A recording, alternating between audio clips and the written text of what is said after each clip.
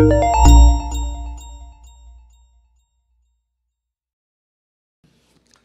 a wonderful thing to kneel down and pray.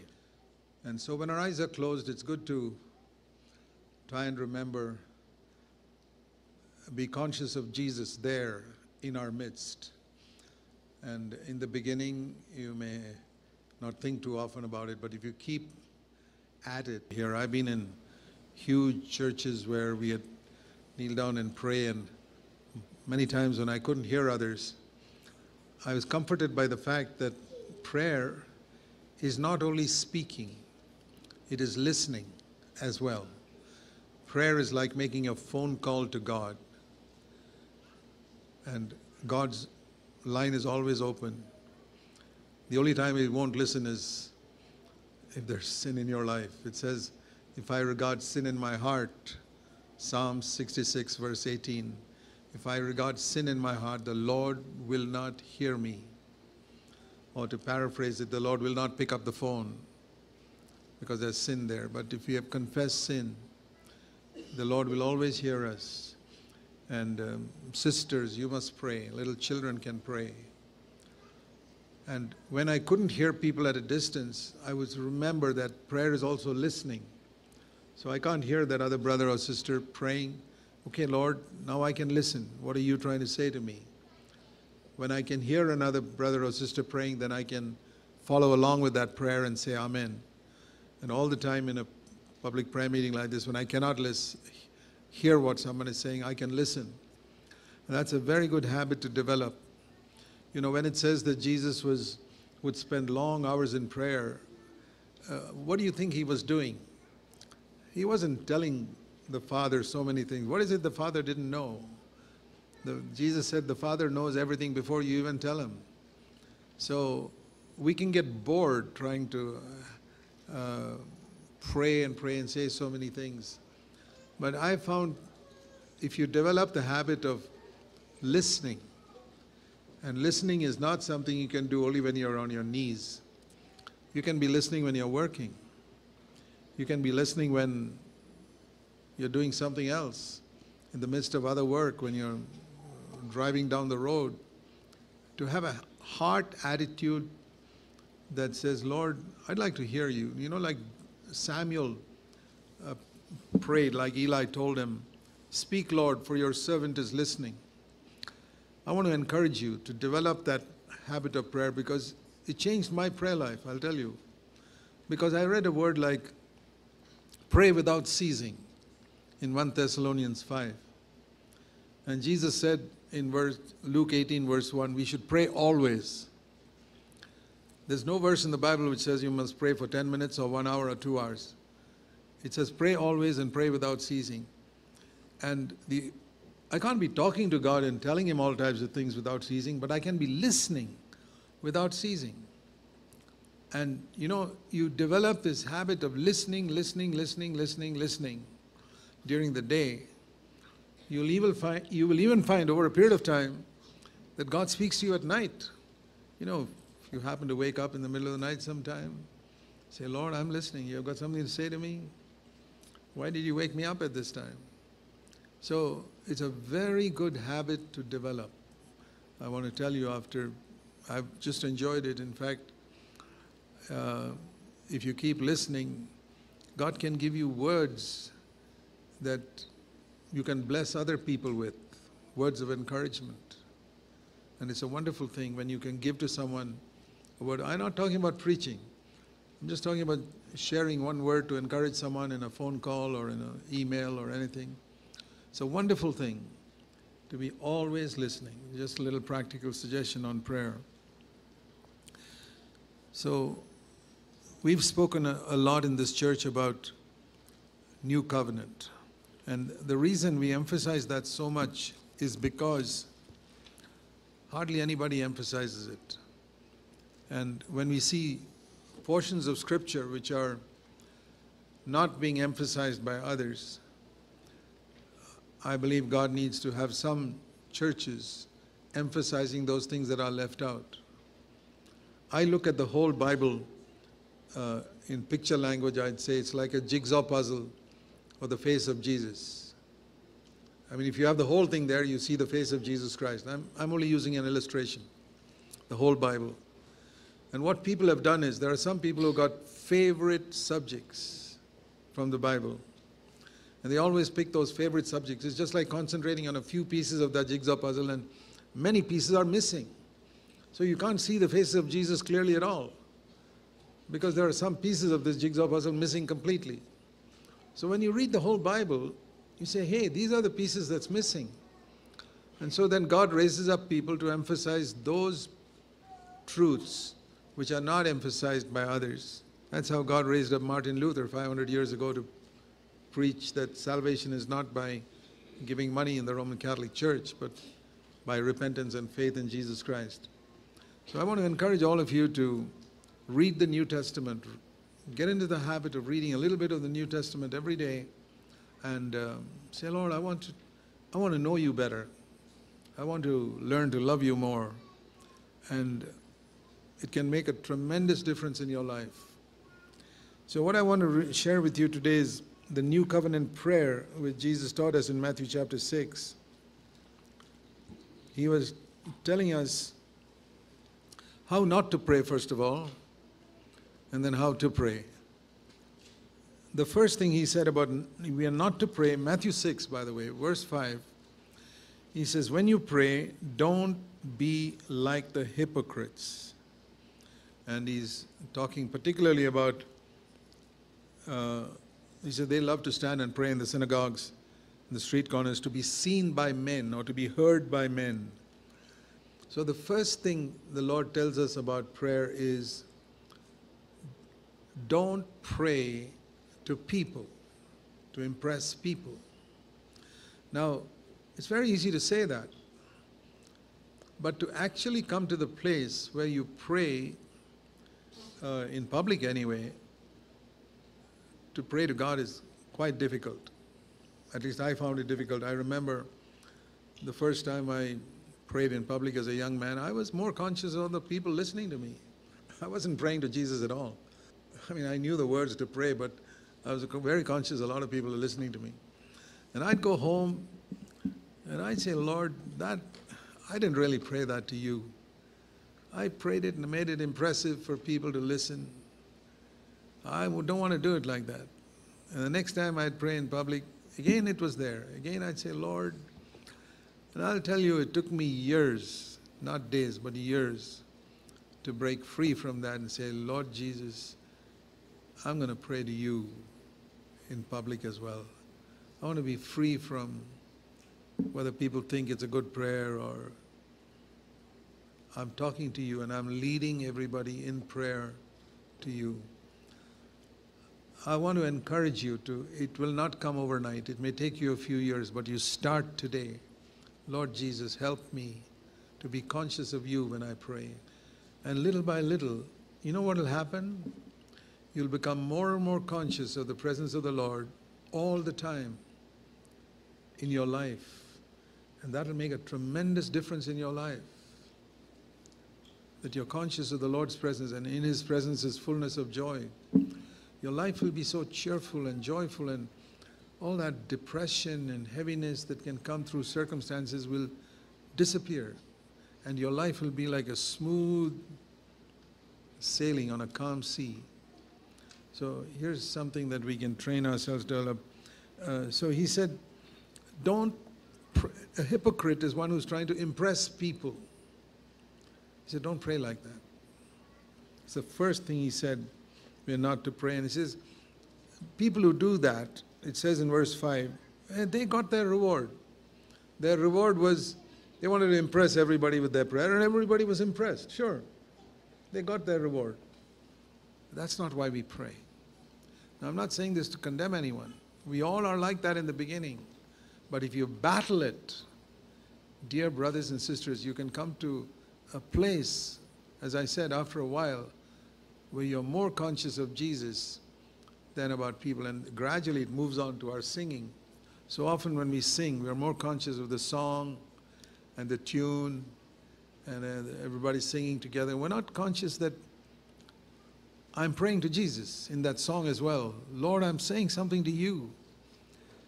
It completely changes our life when we practice this more and more, that I'm praying to the Lord Jesus and ask the Holy Spirit to help us. So that's a good lesson for all of us to learn in praying and singing, to develop the consciousness of Jesus being there and I'm talking to Him and praying to Him. And so in that connection he said, pray to your Father who's in secret, and your Father that sees in secret, verse 6, will reward you. Matthew 6, verse 6. When it says go to your inner room and close your door, I look at it not just a physical door, that's also there, but in a room like this, when I shut my eyes, I'm closing the door. And then I'm praying to the Father in secret because I've shut the door. And I don't want to be conscious of other people here with me in the room. Close the door and I pray to the Father.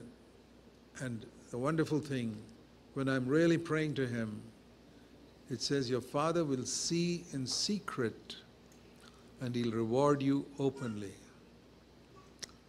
I want to encourage you to take that little phrase, your Father will see in secret and reward you openly. So the other thing he said about not to pray is, one was this, pray in the presence of the Lord. Secondly, Matthew 6 and verse 7, when you're praying, don't use meaningless repetition. There are some churches where they say, hallelujah, hallelujah, hallelujah, hallelujah. It's like to me it's a meaningless repetition. I believe in saying hallelujah. But if you read in Revelation in chapter 19, they always say hallelujah because the first time the word hallelujah comes in the New Testament, by the way, in case you didn't know, is in Revelation 19. Turn with me for a moment there, because hallelujah is a very common phrase used by Christians. And they'd be surprised to know that it's never used in the New Testament except in Revelation 19. And I want to say hallelujah, but I want to say it the way it's written in the Bible. When we align our thinking, not according to what is Christian tradition or a Pentecostal tradition, but according to the Bible, then it's good to say hallelujah the way the Bible says it. Turn with me to Revelation in chapter 19.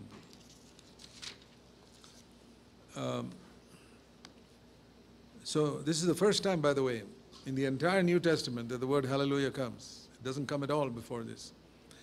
And he says here in the very first verse, the last part, hallelujah. Why? Because salvation and glory and power belong to our God, and because His judgments are true and righteous, and He's judged this Babylonian corrupt Christianity, which He calls a harlot here, and He's avenged the blood of His servants. And then a second time, hallelujah, again a reason, because the smoke of this corrupt Babylonian Christianity is judged, is rising up forever. And from the throne, the others also say, verse 4, amen, hallelujah. And then again, we find in verse 6, a great multitude towards the end saying, hallelujah, because the Lord our God, the Almighty, is reigning. So notice there that it's not an empty hallelujah. Hallelujah means Yah is the short for Jehovah. J-A-H is short for J-E-H-O-V-A-H, Jehovah or Yahweh. So Hallel is praise. Hallelujah is Hebrew for praise the Lord. So if you say praise the Lord in English, that's the same as hallelujah. So why am I praising the Lord? Yeah, something wonderful has happened. God has sovereignly overruled some situation. There can be all types of things. So what the Lord said in Matthew, turning back to Matthew 6, is don't say something meaningless in prayer. There are many Christians who develop a habit of saying something and they're not thinking of what they're saying. It's just as a ritual. They say, what we say must be from the heart. I mean it. I mean, praise the Lord because He's done something here. Praise the Lord because God is on the throne. Praise the Lord that He's triumphed over the devil in this situation, or something like that. It's very good, and it's not just in prayer time, you know. There are many times when I'm alone, I say, well, praise the Lord for what you did here, Lord. It's wonderful to see. Or when He saves you from some accident, spontaneous, Lord, praise you. I praise the Lord for what you've done. So don't use meaningless repetition. It's not just in the word hallelujah. There are other things that we think that God will hear us if I say that 20 times. That's what He says here in Matthew 6 verse 7. The non-Christians, they think, the Gentiles, they think they'll be heard for their many words. If they pray a long prayer, God will hear. It's a lot of rubbish. I mean, God is a Father. He's not waiting for a big lecture from you. Prayer is listening and then speaking to God. And I'll tell you, in my prayers, I listen a lot more than I speak. And I'll tell you the reason. Supposing I'm sitting here talking to a man who is 10 times more godly than me, I won't talk so much. I'll tell you honestly. I'll say, hey, I got a lot to listen from you, brother. I'd like to hear you. I may say a few things, and if I got 1 hour, I may speak to him for 5 minutes and listen for 55 minutes. I mean, if I'm speaking on a telephone, for example, and you see me speaking for 55 minutes and listening for 5 minutes, you'll be absolutely sure that the person at the other end of the phone is a young brother. On the other hand, if you see me on a phone, listening for 55 minutes and speaking for 5 minutes, you know that the person on the other end is a more godly man than me. So imagine if you're speaking to God, should you be listening more or speaking more? You can answer that. Definitely you should be listening much more. But so many people, it's sitting in the presence of a godly person, let's say a human being first of all, and you talk, and say, okay, bye. You don't even give it a chance to talk. That's how a lot of people pray to God. They're given their big shopping list to God. This is what I want, this is all these things. Okay, in Jesus' name, amen. And that's why our prayer life is so shallow. Our relationship with God is so shallow. It's like a husband and wife who hardly ever talk to each other. If a wife, all that she tells her husband is, okay, when you come back from work, here's a list of 25 things that you must buy for me when you come back. And that's all there is every day.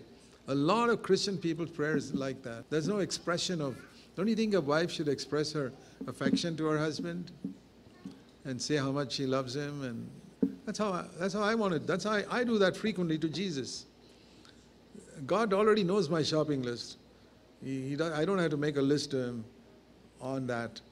But what he wants to hear from me is that I really love him, that he means more to me than everything else in the world. I often think of that story where, you know, the 10 lepers, they were healed. You know that story. They cried with a loud voice, Lord, heal us. And Jesus said, go and show yourself to the priest. And on the way, before they reached the priest, on the way they were healed.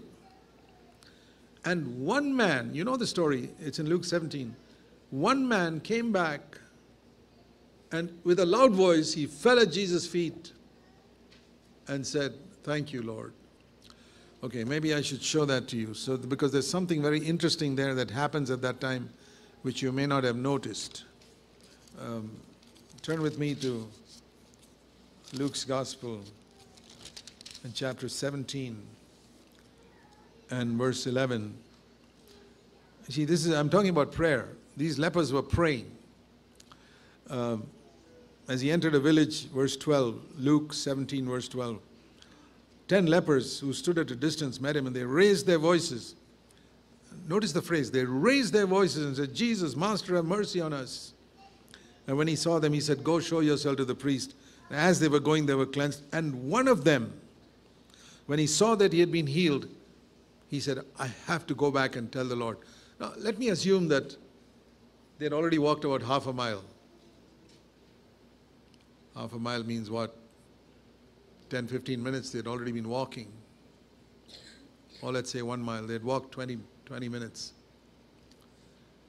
And they must have thought, now who's going to go back and walk another mile back, go and thank Jesus, forget it. But one man said, no, I'm going to walk that 1 mile back and thank the one who, I've been a leper all my life, and here this person healed me. You mean I won't go and say thank you to him? He left the other 9 and started walking back. And it's amazing how he went back, and again he fell on his face with a loud voice. Again, verse 15, he prayed with a loud voice, and we read in verse 13, and he thanked God with a loud voice, as we read in verse 15. That's wonderful. When I can pray fervently and thank God fervently when the prayer is answered as well. Very often we forget it. And that man was a Samaritan. The other 9 were Jews and 1 was a Samaritan. Samaritan is like the low class, people who are despised. And that is the man who thought of thanking God. And the point I wanted you to notice is this. When Jesus saw this, he said in verse 17, weren't there 10 people cleansed? Where are the 9? So my question is this. Did Jesus expect the other 9 also to come and say thank you? I mean, we teach our children to say thank you when they're 3 years old. It's just, it is a right thing to do when you get something, and particularly if it's something like cleansing from leprosy, that's not like a little gift. That changes your whole life. And Jesus says, where are the 9? It's not because Jesus is waiting there to get thanks. He's not a selfish person saying, hey, I'm waiting for everybody to come and say thank you to me. Rubbish. Jesus was the humblest man that walked on the earth, and humble people don't go around expecting thank you from others. Then I ask myself, for example, I do something for people. I've done lots of things for people, for Christians in the last 50 years of my life. And I can tell you, most of them are not thankful. In fact, many of them bite the hand that has fed them for many years. I've had that experience numerous times, biting the hand that fed you. But I say, that's okay. I serve the Lord, not people. But why did Jesus expect these 9 lepers to come? Not for his sake. That's the point I want you to see. For their sake. When I am thankful, it makes me a better person. It's not that Jesus gets something when I say thank you to him.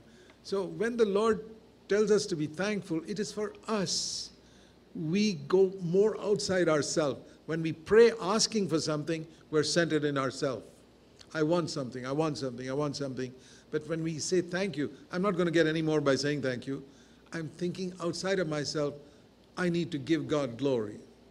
It's a wonderful habit to develop, to say thank you, Lord, for what you've done for me. In fact, every day, it says in everything give thanks, just for the fact that we're alive in the morning when so many hundreds of thousands of people in the world have died. Thank you, Lord. Thank you, Lord, for small mercies. And so it was Jesus wanted those 9 people to be changed. That's why he wanted them to thank. And now you see what happened. Read carefully. When we give thanks, it says in verse 18, we give glory. One way of giving glory to God is just by saying thank you. Thank you, Lord, for what you did there. Thank you for this. So thank you. We can keep on thanking him for anything. Thank you for a safe journey, or thank you for anything. That is one way to give glory to God. The other thing I want you to see is, Jesus said to this one Samaritan who came, stand up. Your faith, the margin of my Bible says, has saved you. That's the correct translation. Your faith has saved you. What did the other 9 get? Healing. What did this guy get? Healing plus salvation. Your faith has saved you. So he got something more than the other 9 just because he came and said thank you. And I've learned that people who learn to give thanks to God always end up getting something more than those who just pray. It's really true. And very often, we miss the best part of our fellowship with God when we don't thank Him for what He's done. I really believe, NASB says your faith has made you well, but in the margin of my Bible says, literally what Jesus said was, your faith has saved you. I don't know why they didn't put it in the main text. But your faith has saved you. Salvation, you got salvation, whereas the others only got healing. That's a great example of what, a warning of what we can miss when we don't thank God. And think of our past life and the numerous situations in our life where we got something and we didn't thank Him. We missed something there. So that's another habit to change. Lord, I want to develop the habit of thanking You for little things, big things. It'll make a tremendous difference in our life. It'll make our life more cheerful, make us more cheerful in our relationships with other people. I want to show you one example of that in Philippians in chapter 4. Philippians chapter 4. Almost impossible commands. Philippians 4:6. Be anxious for nothing. That means have zero anxiety in your life. We should have a concern for things, but there's a difference between having a concern and anxiety. For example, if your child did not come back from school at the proper time, they were supposed to come back. Here, most parents go and pick up their children. In India, children come back on their own. They ride a bicycle or something like that. And if they're supposed to come back at 3:30 and they don't come back by 3:30 and they don't come back by 4:30, should you be concerned? Of course. Should you be anxious? No. Because the Bible says don't be anxious. I mean, if you're not concerned, you're not a good father or mother. You should be concerned, hey, what happened? But to be anxious, to be in a panic, and to imagine that the worst possible things happen? No. Now, how to get rid of it? How to get rid of this anxiety which will naturally come into our hearts in some situation? Here's the answer. Philippians 4:6. Be anxious for nothing, but in everything by prayer and supplication, means specific request, and with thanksgiving. Notice that phrase? With thanksgiving. Let your requests be made known to God. So even in a situation that can cause panic, the Lord says, no, don't get anxious now. Take that request to God. Maybe you're not facing it right now. Maybe this is a word that will help you 3 months from now. But keep it in mind. Make your requests known to God with specific requests. This is, Lord, this is what I'm concerned about. This is the thing that's worrying me now. I want to make it known to You. And when I'm saying thank you, I'm saying, Lord, I believe my request has come to You. The file is on Your table with my request written on it. I want You to answer me. Thanksgiving is the thing by which I say, I believe You've heard me. It's very important when I pray to God to add thank you. And when you do that, you made your request known to God.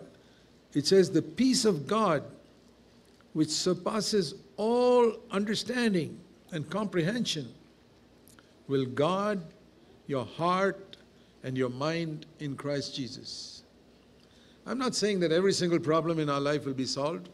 We live in a world which is under the curse.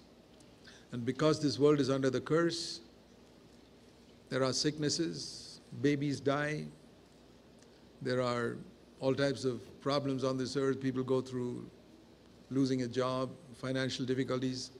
But in the midst of it all, if I follow this principle, our Heavenly Father will do something for us which other people in the world cannot face. See, problems come to all of us because we're all children of Adam. We are made of dust, and the world is under a curse, and as long as you live in this world, we face a lot of these problems. I'm not saying that we won't face them. But it's wonderful to have God as our Father, that we can take these things to Him and say, thank You, Father, that You heard me. And it says, My mind and my heart will be protected. In the Psalms, I want to turn with you to Psalm 34.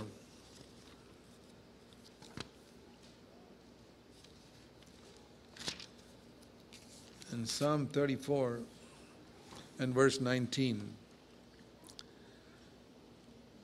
Psalm 34 and verse 19 says, the afflictions of righteous people are many, but the Lord delivers him out of them all. In some way or the other. It's a great verse for me. Many are the afflictions of the righteous, but the Lord delivers him out of all of them in some wonderful way. And that's what I see in all the miracles that Jesus' servant is sick, 5 miles away or 10 miles away. You know, the centurion told the Lord that, Lord, Lazarus is sick. He's dead now. He's dead for 4 days. Lord, there are 5,000 men and 5,000 others, men, women, and children, 10,000 people. There's not enough food. Everything was a prayer. What shall we do? Jesus solved the problem. They cried out. They believed he'd do it. They did it. Now, I'll tell you the cases where, there were a few cases where he didn't do it. Turn with me to Matthew chapter 13. Hometown. That is Nazareth. That's where he grew up. They knew. They had treated him just like any other man for 30 years. He came to his hometown in Matthew 13:54. They're wondering, how did he get miraculous powers? All these miraculous. They are here, Mary's other children and his sisters. I don't know how many, but at least 2. They are here with us. Where did this man get all this power? And they took offense at him. They couldn't respect him because of their unbelief. This is some of the saddest words in the Gospels. Question: did they need a miracle? Did many of them need miracles? Yes.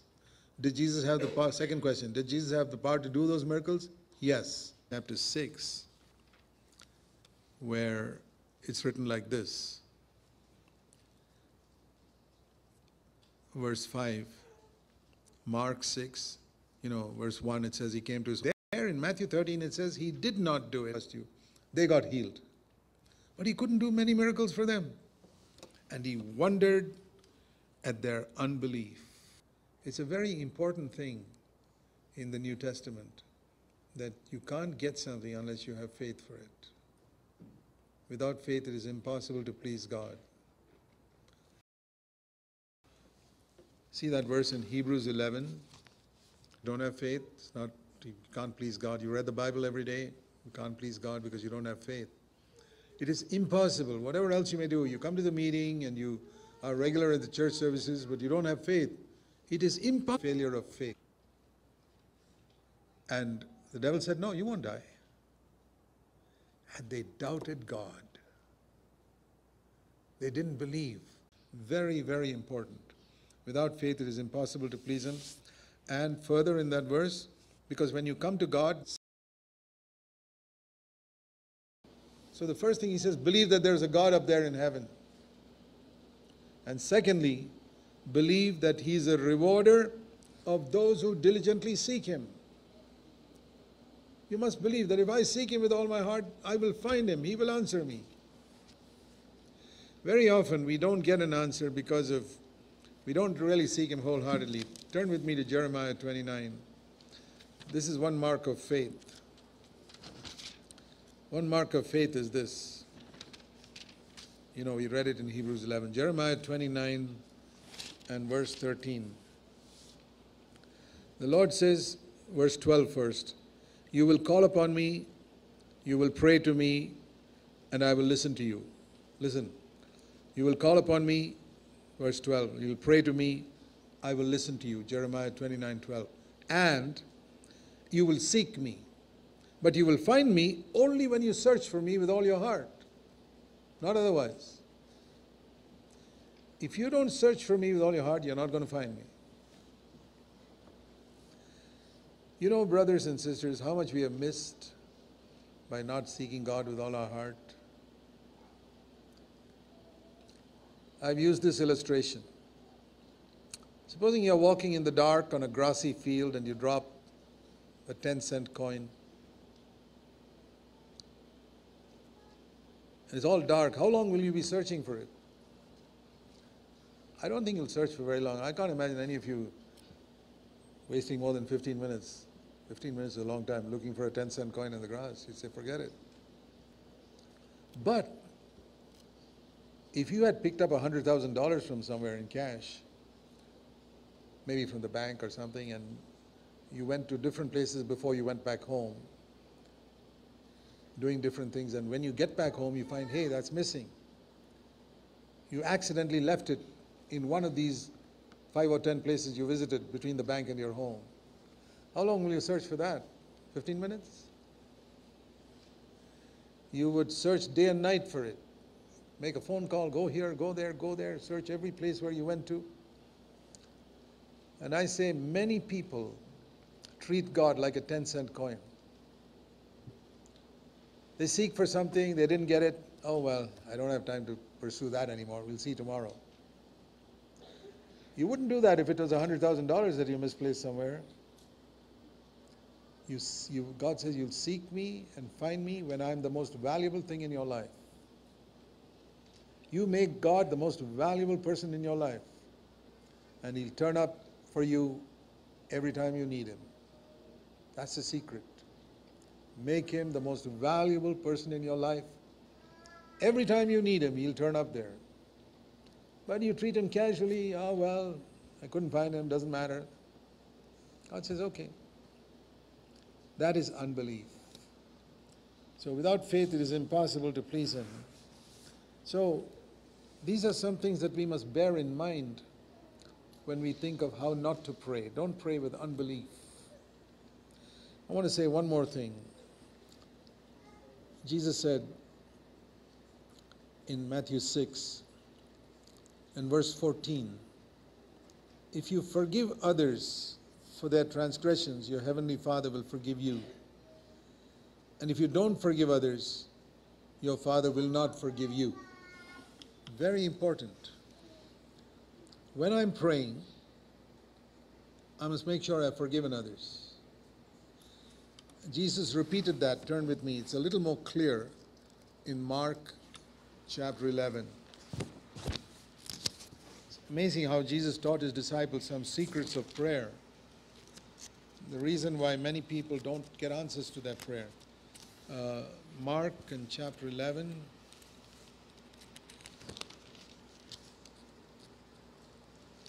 And verse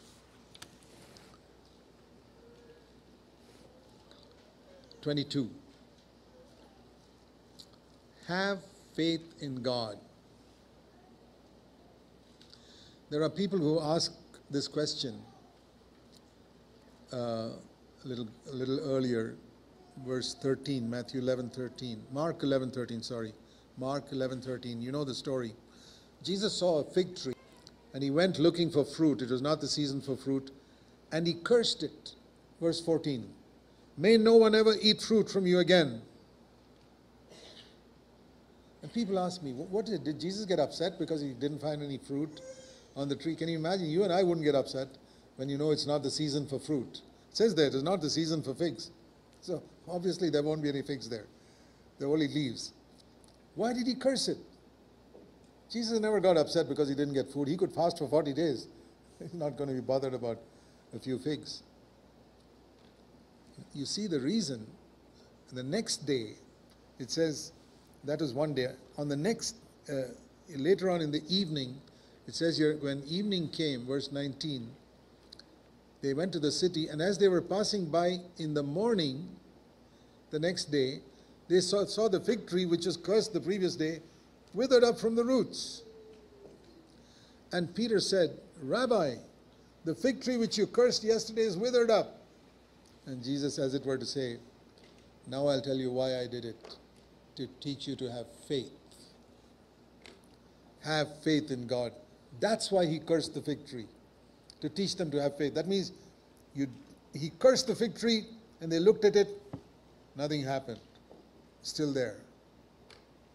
And the next day it had gone. And Jesus was saying, when you pray, don't just get discouraged because you didn't see the answer immediately. It'll come. Have faith in God. That's what he wanted to teach them in that. When you stand against a situation, when you bind Satan's activity in a particular situation, and you don't see anything happening immediately, have faith in God. You'll see a few days later that problem is solved. That's faith. I've seen it happen so many times. But if you don't have faith, nothing will happen. He could not do many mighty works there because of their unbelief. And he said, even if it's not just a fig tree, verse 23, if it's this mountain, you can speak to this mountain that's hindering me from moving on towards God in some way. I need to go there, there's a mountain in the way. Then I say to this mountain, be taken up and cast into the sea. And I don't doubt in my heart. It's not enough to say that. I don't doubt in my heart. It will happen. It's a mountain. You got to see what mountain it is. It is a mountain that's hindering me from doing the will of God. A mountain that's hindering me from going where God wants me to go, from doing what God wants me to do. I have to tell that mountain, get out of my way in Jesus' name. You know, it's not a physical mountain. Some obstacle that's preventing you from doing the will of God in your life. Whatever it is, it will be granted. So I say to you, verse 24, all things for which you pray and ask, believe. You see the fig tree not withered up yet. Don't give up. You haven't seen it withered up. Wait. You come back another day, you'll see it's withered up. Believe that you'll receive them. It will be granted you. But I want to give you a warning, the Lord says. Here is what can hinder your faith. Forgive others, verse 25. You see how the connection between forgiveness and faith? He's telling them to have faith, and then he says, make sure that you're forgiven people, otherwise you won't have faith. If you have anything against anyone, so that your Father who's in heaven will also forgive you. But if you don't forgive, your Father will not forgive your transgressions.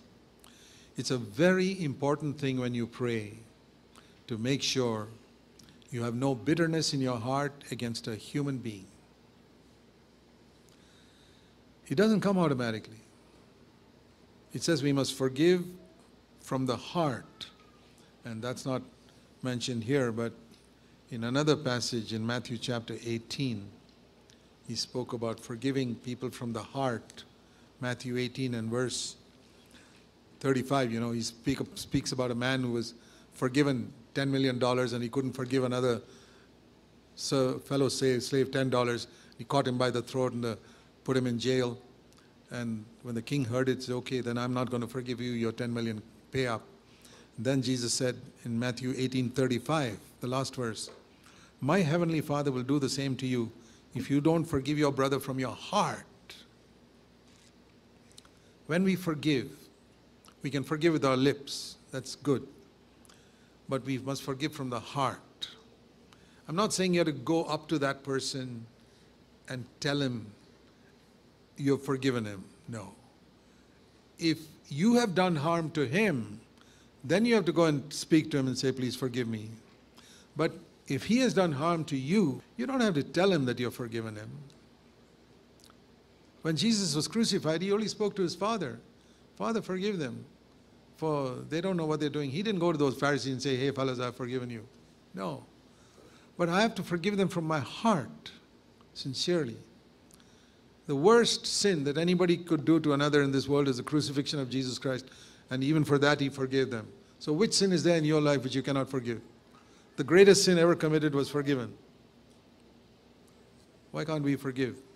And I really believe that very often we can't have faith because you haven't forgiven somebody. You got a grudge against someone. You're upset with someone because he didn't do what you wanted him to do, or he did something you didn't expect him to do. And you keep that thing in your heart. You know, it's amazing how people can have things in their heart against their own parents for years, even after the parents have died. They treated me like this, my dad treated me like this, my mom treated me like this. Agreed. But what are you going to get by keeping a bitterness in your heart? That harm they did to you is already done. Don't do more harm to yourself by an unforgiving spirit. It's pretty stupid. And that's what happens to some people. Learn the power of forgiveness. Tremendous power. There's no verse like this in the Old Testament which says, if you don't forgive, God won't forgive you. But there is in the New Testament. And it's linked with faith, as we saw in Mark chapter 11. You cannot have faith if you can't forgive somebody. And maybe that's the reason why some of us have not got some things God wanted to give us. You remember what I told you in Nazareth? They needed a miracle, number one. Jesus could do that miracle for them, but he did not do it because of unbelief. And you go one step back, why did they have unbelief? Maybe they didn't forgive somebody.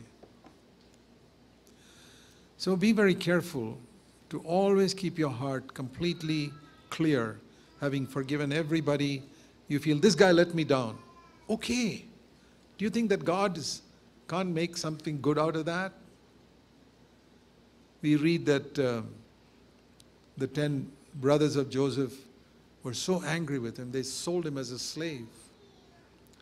But then Joseph is taken as a slave to Egypt, and God makes it all work out for good, and he becomes a ruler in Egypt. And when those brothers come to him, you know the story? You know what Joseph says to them in Genesis 50, verse 20? That is the Romans 8:28 of the Old Testament, by the way. The Romans 8:28 of the Old Testament is Genesis 50, verse 20. He tells his brother, you wanted to do evil to me, but God turned it for good. That's a great verse. You wanted to do evil to me, but God turned it for good. As long as you live in this world, you're going to have people trying to do evil to you. Deliberately sometimes, accidentally sometimes. But it doesn't matter whether they did it deliberately or accidentally. I can say like Joseph, you planned to do evil to me or you accidentally hurt me, God's going to make it work for my good. Believe me, it's true. If you can forgive people, God can do miracles for you. I've experienced it a number of times. I've told you, I mentioned it once before here, how a doctor, made a mistake and I had a severe nerve pain down my hand because of that. And I was very bitter against him. This is when I was just before my marriage, more than 50 years ago. I didn't have any victory over sin. I was born again, but I didn't know anything more than that. And I was very angry with that doctor. The Lord said, forgive him. And I forgave him. I got healed. It's a fact. I never had that problem afterwards. Whereas before that, a neurosurgeon had said I would have to live with that for the rest of my life. There's tremendous power in forgiveness. Forgive others. And something you should do right now, if you can think of someone right now whom you haven't forgiven. Forgive from your heart. That's another thing the Lord taught me. I remember when someone did something evil to me, and I said, Lord, I forgive him. But then some time later, I heard something bad happen to him, and I felt a little happy. The Lord said, you haven't forgiven him from your heart. If you had forgiven him from your heart, you would not be happy when something bad happened to him. Tell me, is God happy when something bad happens to someone? Who's happy when something bad happens to someone? The devil. And at that moment, I was in fellowship with the devil without knowing it. Yeah, something bad happened to that person, and maybe the devil caused it, and I'm happy. I'm in fellowship with the devil. I say, no, I want to be in fellowship with God. And I never want to be happy when something evil happens to somebody else. And I don't want to wish anything evil happening to others. If you wish evil for someone who hurt you or let you down, you're not in fellowship with Christ at that moment. God will not hear your prayer. You haven't forgiven. So be very, very careful in such situations. And I believe that those of us sitting here in your present situation also, you need to be very, very careful that you have a spirit of forgiveness towards anybody you feel let you down. And never, never, never wish any evil for anyone. Wish the best. So I have the habit now, if somebody's done some harm to me, that I pray that God will bless him mightily and that he'll prosper and all types of good things. Lord, bless his family, bless his children, just to make sure, and say it from my heart, just to make sure that I've forgiven him from my heart. I'll tell you, it has made my life so peaceful and so full of joy. If you take heed to a few things that we heard today, your life will be different. Let's bow before God.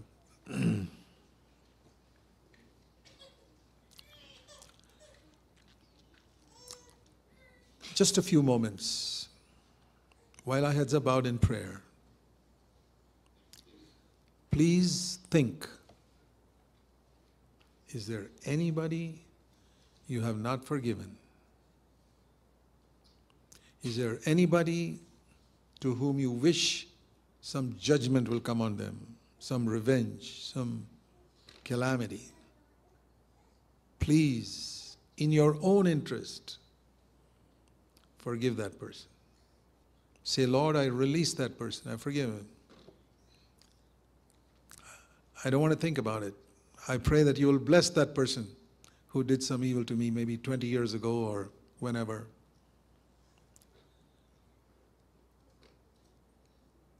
Lord Jesus, thank you for opening my eyes today to see this. Pray that prayer. Thank you for bringing me to a higher level of the Christian life today. I want to walk here. I never want to sink again to that low level I was in. I want to walk with you, Lord. Help us, Lord, each one of us, to glorify you in our lives by walking as you want us to walk. Trusting you, you can do miracles for us. And even in our church here, Lord, I pray that you will do a miracle for us. That's what we pray.